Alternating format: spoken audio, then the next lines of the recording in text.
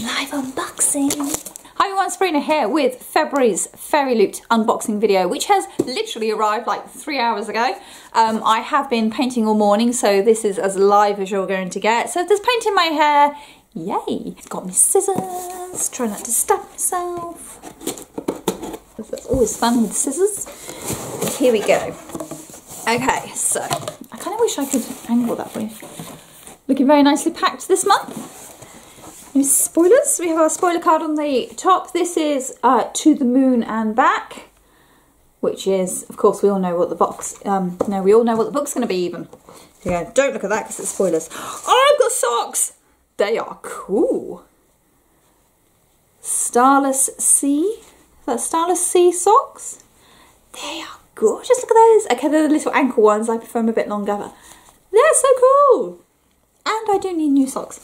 Who are the socks by? Can I look on this without? Here we go. Designed by Jess Hawke, based on The Starless Sea by Erin Morgenstern. Not read that one. Not going to read that one, but I love the socks. Ooh, this one rattles. There's obviously a Crescent City. It says pendant, so there's a chain in here. Oh, that's rather nice. There we go. Sorry, I'm showing you lot. There we go. Oh, pretty. Very simple. I think if I turn it over, yeah, there's it says on the other side Crescent City. I don't think you can see that. There you go. Okay. Regular followers of me on Instagram will know that I've really struggled to get into Crescent City, and I'm not going to bother with it anymore. But that's a really nice necklace. Pendant necklace, honestly. It's been signed by the team at Fairyloot. So again, obviously inspired by the book by Sarah J. Maas. There's a, oh, is that a tote? I think we've got a tote, people. Oh, this is colourful. Wow. Oh, isn't that cool? Is it the same on both sides? Yes, it's the same on both sides. Hold on, let me move the handles. Ta-da! Isn't that nice? I'm not going to lose that. So, oh, it's a proper open, it's got a wider bottom. It's not just a skinny little one. It's a proper wide one. That's really nice. I like that. Wicked, no, that's something else.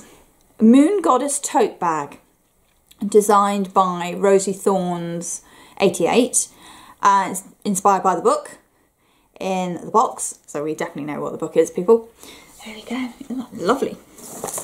Oh, we got bookends. We've got some more bookends, people. Oh, if I keep the, can you see that? There you go. There. God, they're heavy. Really heavy. These are moon bookends. Ah yes, there's the sun at the bottom, moon at the top, and all the clouds and that in the middle with the stars. That's really, really pretty. Let's put them over there. Celestial bookends. I just want to say that in David Tennant's voice, actually. Celestial harmonies. Sorry. Designed by Jess Hawke. There we go. They're very cool. How are we doing? Lift up the book. There we go. We've got an art print. This is, of course, from Wicked Fox, which I loved so much. And the art print is designed by CYT_draws, which is lovely. The book is by Kat Cho. I can't remember that, but yeah, I love Wicked Fox. You need to read this book. Oh, it's a big book.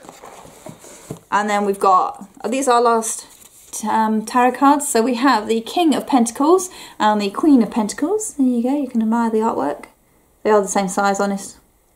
There we are. And they are designed by Lizzie Art_Zardonieks, and the feature Mustang and Darrow from Red Rising series, which is on my TBR, honest, I promise.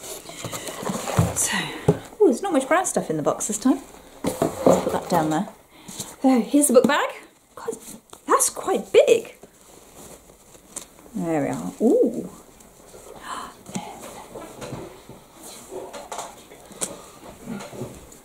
Trying to get into it.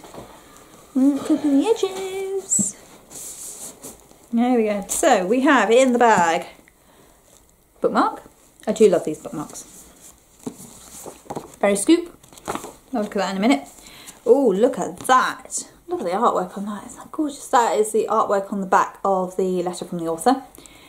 Which is there. Okay, that That is so gorgeous.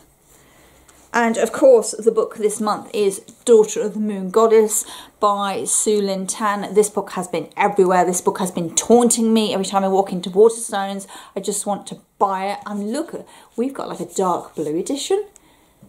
Do you know, I might have to go into Waterstones. Oh, so look at the edges, look at the edges. Oh, they're pretty. But yeah, I might go into Waterstones and just buy their pink version as well, because that's so pretty. Isn't that gorgeous? Hold on, what else we got in here? Oh, end pages. Oh, these are so nice. And foiling, flipping it. So there is no art on the inside of the jacket, but look, we have gorgeous foiling. So these are obviously the main characters from the book.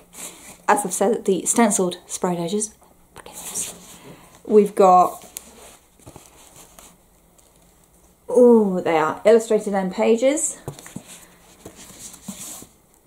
Oh, it's different at the back as well. You have to check both ends now these days. They are gorgeous, and this edition is signed as well by Sulin. There we go. This is gorgeous. This book has been around for a month now, so if you don't know anything about this, then where have you been? This book is everywhere at the moment. But it's based on the Chinese legend of the Moon Goddess, and this story follows her daughter. So pretty. Yeah, try and be really, really careful. This is so lovely. But yeah, this will be one of those books where I'm going to struggle to pronounce any characters' names because I'm rubbish at that sort of thing. So I'm going to have to go online and make sure I can pronounce these names properly in my head. But yeah, just inspired by the legend of Shangli, the Moon Goddess, captivating duet weaves Chinese mythology into a sweeping adventure of love and family, immortals and magic. I can't wait to read this book so much. Just look at those edges. Just seriously, this is gorgeous. Oh yeah, that was worth waiting for so much. Fairy Scoop inside obviously has interview with the author and the read along when that happens, which apparently is March 21st. I'm going to hopefully try and read this one before then. It'd be quite nice. We've got other book releases coming out in March, and yes, 2 of them on my to buy list already. And then March's box will be Threads of Fate.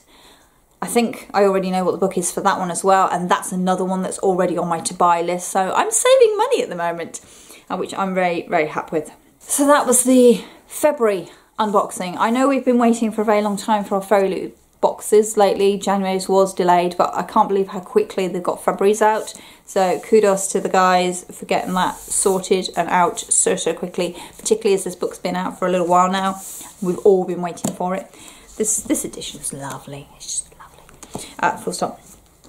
Oh yeah. What's your favourite item in the box? Let me know down below. That's my youngest thundering down the stairs, you can hear. So yeah, hello boy. Hello. And as usual, you can find all my usual McGuffins in the description box down below. Please check out the Booktubers I link to because algorithms suck. And as always, be happy, be safe, be thankful. Bye.